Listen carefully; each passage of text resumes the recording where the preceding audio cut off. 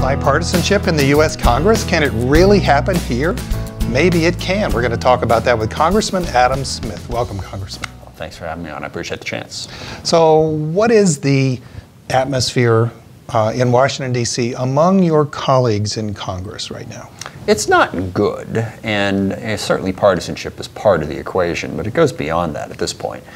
And really it comes to the fact that the country, people in general, have such a lack of faith in government and a lack of faith in Congress and, well, however they define the establishment, and different groups define it differently, but there's a general feeling that the establishment in Congress isn't working. And people are very upset and unwilling to sort of work with or listen to our leaders. So as a consequence, it is difficult to get things done and difficult to move forward. And a piece of that is partisanship, Democrats want to be in charge, Republicans want to be in charge. But then even within the two parties, you have right and left. And there's a battle for the soul of each party. And on the left, you have the Tea Party against the more establishment. On the right, you have the Tea Party versus the more establishment Republicans. On the left, with Democrats, it's sort of the Bernie Sanders revolution versus what they perceive of as the establishment. So you get a whole lot of people fighting for position. Meanwhile, we've got a lot of very difficult issues that everybody would love to avoid talking about because they are so difficult. So the discussion is not in a good place. Look, politics is supposed to be about solving problems. You bring diverse groups of people together. Okay, what are you concerned about? What are you concerned about? What are the challenges? What are the issues? What's the best result we can get to? And we have a hard time getting to that because of all that other stuff that I just talked about, that is about partisanship and ideology and division instead of unity. But you have seemed to be able to unify at least some of you on both sides of the aisle with the Congressional Caucus for Effective Foreign Assistance. Yeah, I think there are areas where we've been able to work together. People ask me all the time, are there Republicans that you can work with? And yes, in a couple of different areas, and I'll get to the one that you're most interested in last, and a couple others quickly. I've worked with Congressman Reichert, who's on my eastern border, on a number of different issues. We worked on the Howard Hansen Dam, trying to make sure that we didn't flood the Kent Valley. We've worked together on some issues around the Armed Services Committee. Dave provided a couple of key votes to defeat what I perceived as anti-transgender amendment for one, anti-clean energy for another. I worked with him on that. And then on the Armed Services Committee itself, I'm the ranking member. I worked very closely with Chairman Mac Thornberry on a number of key policy issues, and we're able to do that. And then the other big area that has become more and more bipartisan is foreign aid and foreign assistance. And we formed the Caucus for Effective Foreign Assistance, I want to say 8 years ago now, and actually Andrew Crenshaw was the Republican from Florida who was my co-chair. He retired, and now Ted Yoho, also from Florida, is a co-chair. And Ted's part of the Tea Party Freedom Caucus, but he understands the importance of foreign assistance and making it effective, and we've worked very well together. There is bipartisan support for the notion that what's going on in the rest of the world really does impact us, first of all. And second of all, we, as the most prosperous nation in the world, have something of a moral obligation to try and help those who we can help. So we've worked together on a number of issues. But it's not all about defense, though. Development. Sorry, too. yeah, I was moving. It is development. I mentioned the armed services piece as an area of bipartisan and we do have to get back to that because what is the ranking member anyway? What does that mean? Sorry, it's the top Democrat of the Armed Services Committee. If we were in the majority, I'd be the chair. Okay. So that's a big deal. It is, actually. But what you're talking about and what I was getting to was a third subject, separate from national security, although, as we can discuss, foreign assistance is not separate from the Defense Department. The Defense Department actually spends a lot of money on what could be more accurately defined as development aid. Yeah, that's the soft power side. Yeah, well, also it sort of grew out of Iraq and Afghanistan when we went into a nation-building exercise totally unprepared to do it. So the Defense Department just sort of did it on the fly, and they wound up with a lot of the money. I mean, gosh, they were building schools and digging wells and, doing a whole lot of other things because that's what needed to be done, providing health care. That's what needed to be done to try to bring some security to places in Iraq and Afghanistan and elsewhere. But the Caucus for Effective Foreign Assistance is focused broadly on all of our foreign development and foreign assistance efforts. USAID, State Department, Defense Department, as I mentioned, but there are a lot of departments involved in that. And it's about making sure that whatever dollars we do spend in that area, we spend as effectively and efficiently as possible.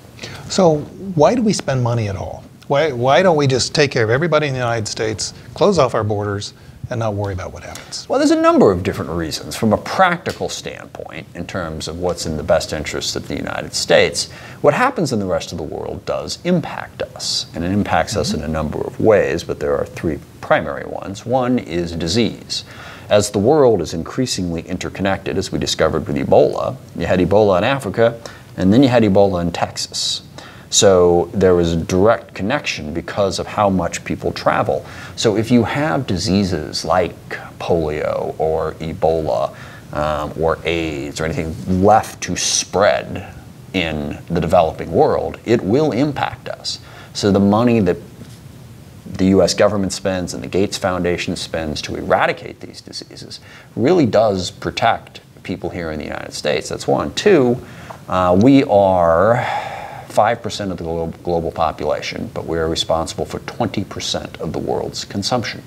If we are to grow economically, we're going to need access to overseas markets. We're going to need to get them to buy our stuff.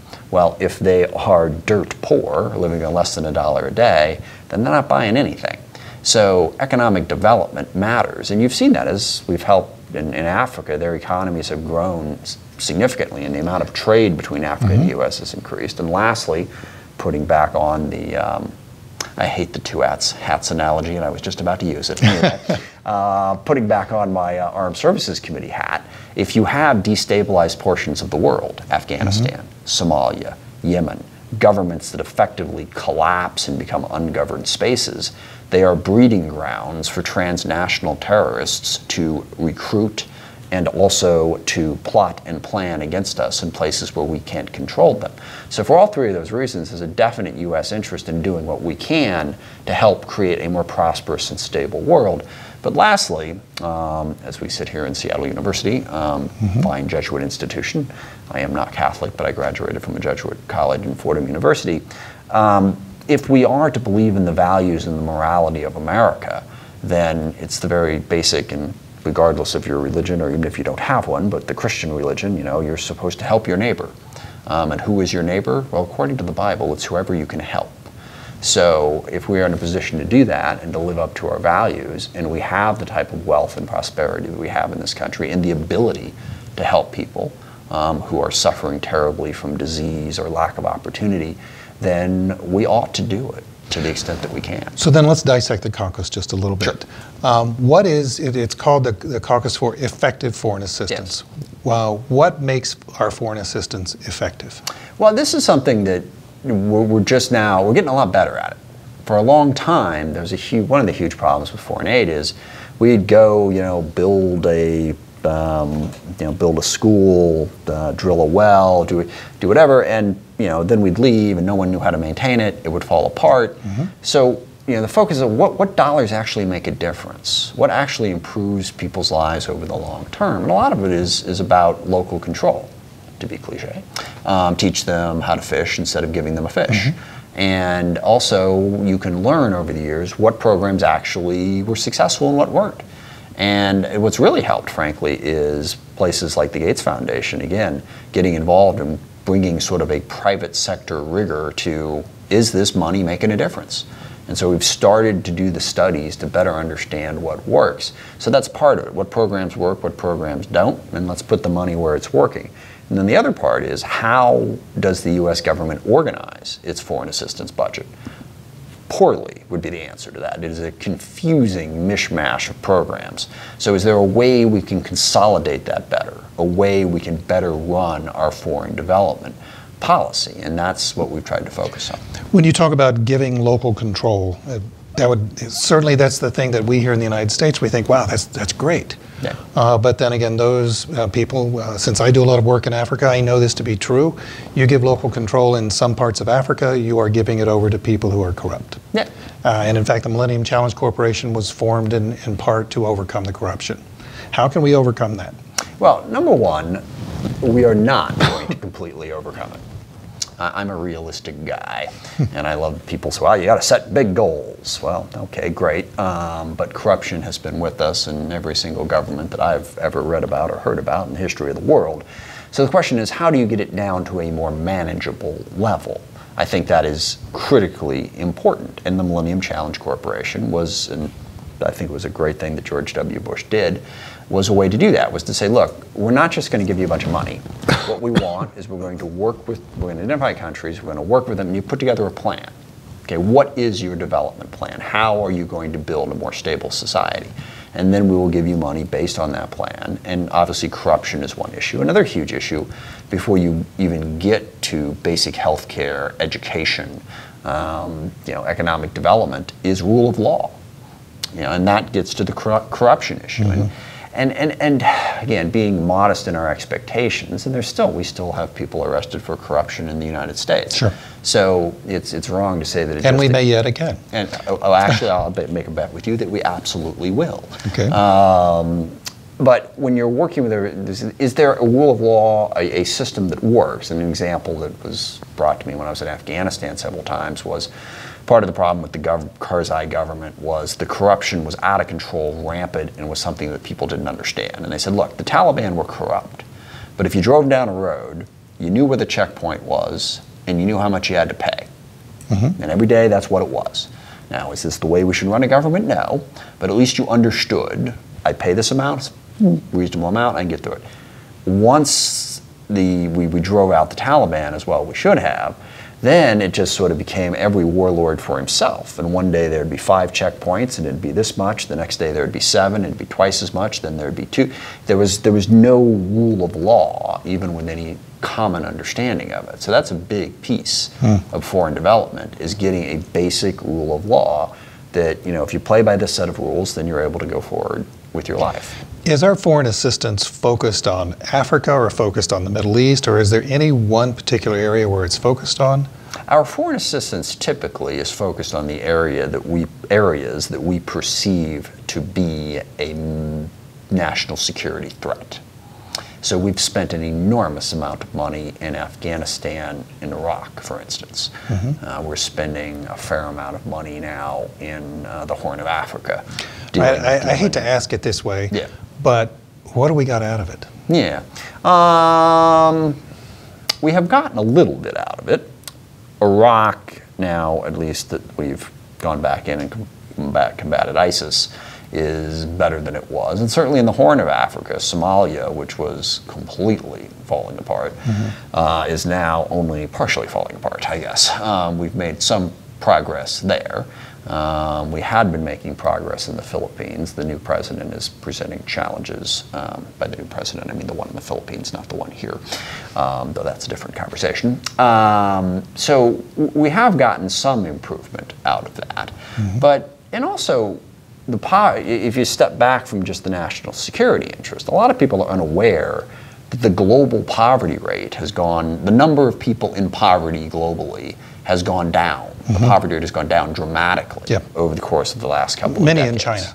Yeah. No, it's certainly, that's a big part of it. So, there has been some success in terms of getting people out of abject poverty, less than $1 a day. Yeah.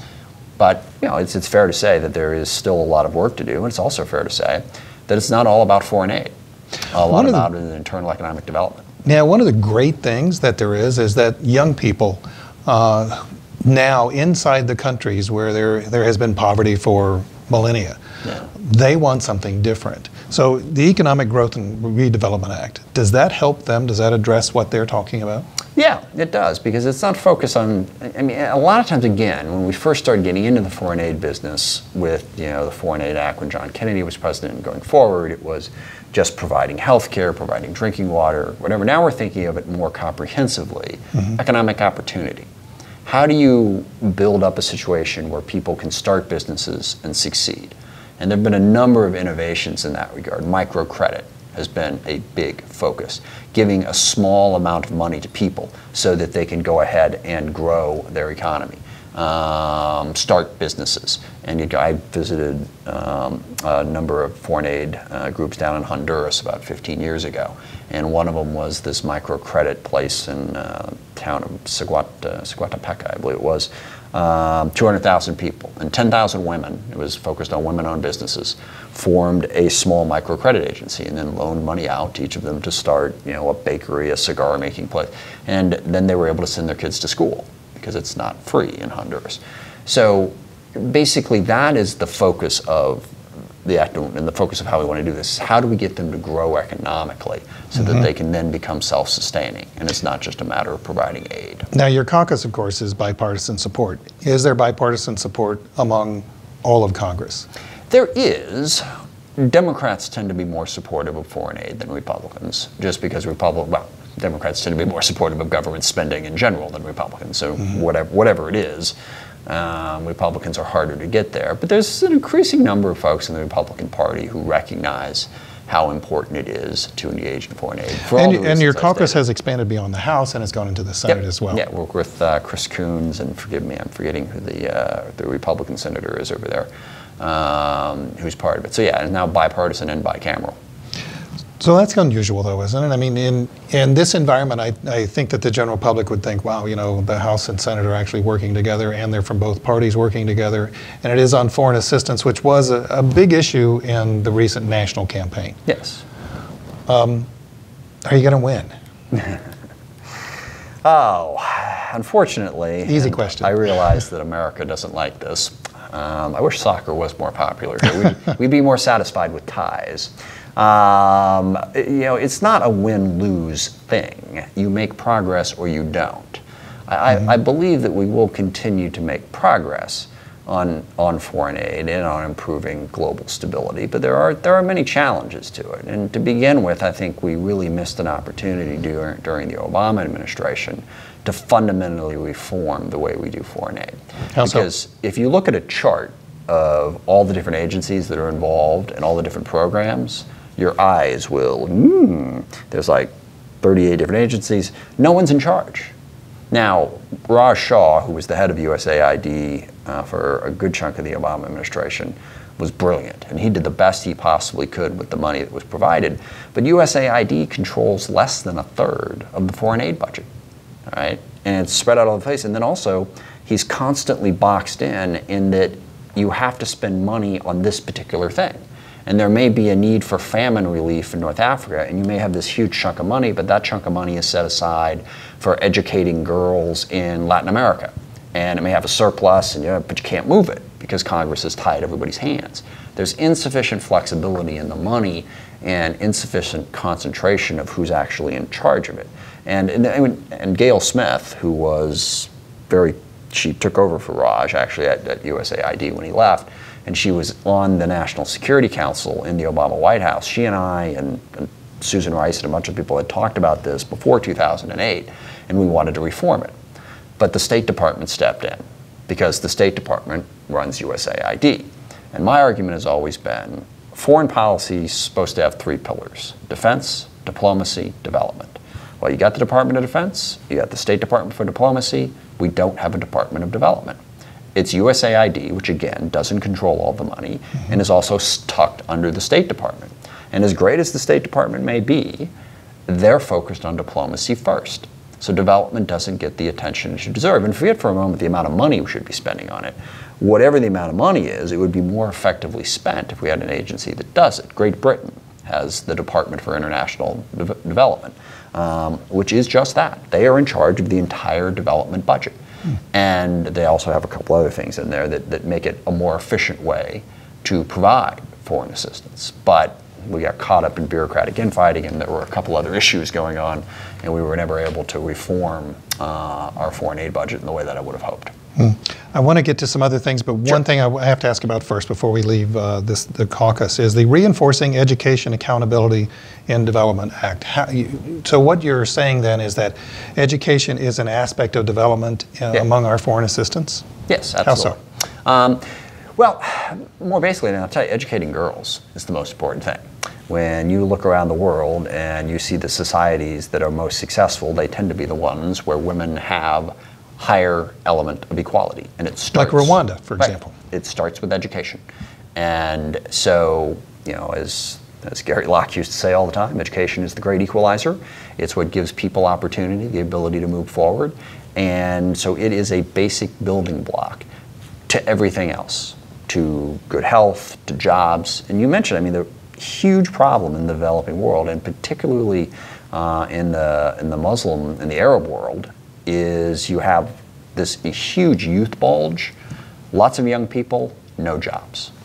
That's a recipe for disaster. Yeah. So creating that education that can grow jobs and grow economic opportunity is a critical building block. Let's move to the House Armed Services Committee, but particularly to the state of the world right now. Certainly. I don't like to turn on the news because I'm afraid North Korea has done something else stupid. Yeah. Are they just, kind of a flea on a big dog, or are they actually something to be taken seriously? Well, they're absolutely something to be taken seriously. They're not stupid either, and that's a popular misconception. If you look at why North Korea has developed their weapons program, and actually John Oliver did a great piece on this going back on North Korea and talking about how they look at it. The war with North Korea has not ended. There was an armistice. There was never an official peace agreement. We still have 23,000 troops in the DMZ. So in North Korea remembers the United States as being the country that invaded them. Now, they forget the part where they invaded South Korea and started the whole thing. But so there is that tension there. And their perception and their approach was basically, look, if we don't have nuclear weapons, we are vulnerable to being overthrown. And they look at Muammar Gaddafi, and they look at Saddam Hussein, and they look at the Taliban, and they say, well, the United States wanted them gone, axis of evil, North Korea, and they said, we are going to build the best possible weapons we have to ensure regime survival. So they're building nuclear weapons, they're building ballistic missiles. We've tried a whole bunch of stuff to get them to stop. But the policy to me is very simple. North Korea is not suicidal. Again, that's why they built the weapons in the first place. And the message we have to send clearly, which Secretary Mattis and Secretary Tillerson have, the president not so much, is if you use those weapons, we will obliterate you. Whatever power you may have, it pales in comparison to what we and our allies possess. And as long as we are clear and calm in explaining that, I think we can stop North Korea from using these weapons that they have built. We can't make them go away. Why us instead of China? Why us? Why us sending that message instead of China? Well, because North Korea doesn't have a beef with China. North Korea is not threatening to fire missiles at China. China does 90%. But China needs the U.S. to survive economically because we buy their stuff. Yes, they do. And it's a complex negotiation. The other thing that China needs is they need North Korea not to collapse because they don't want a failed state on their border. If North Korea, and that's why people say, well, China provides 90% of North Korea's energy. If they just cut it off until North Korea got rid of their weapons, then everything would be fine. And too big to fail, we're all familiar with that phrase. We are. China views North Korea as too big to fail. And if they push them too far, and furthermore, North Korea knows it. It's like the cliche, and I forget the amount of money, but if you owe the bank $10,000, the bank owns you. If you owe the bank $10 million, you own the bank because they want your money. And China doesn't want North Korea to collapse. And China is also very concerned about the U.S. presence in that part of the world. They don't want to see it expanded. So they don't want to do anything to encourage that. So it's they would love for Kim Jong-un to shut up. Okay, they would love for him to get rid of the weapons, stop the conflict, and stop all that stuff. But they are not prepared to risk the collapse of the country by putting that much pressure on him to get him to change his behavior.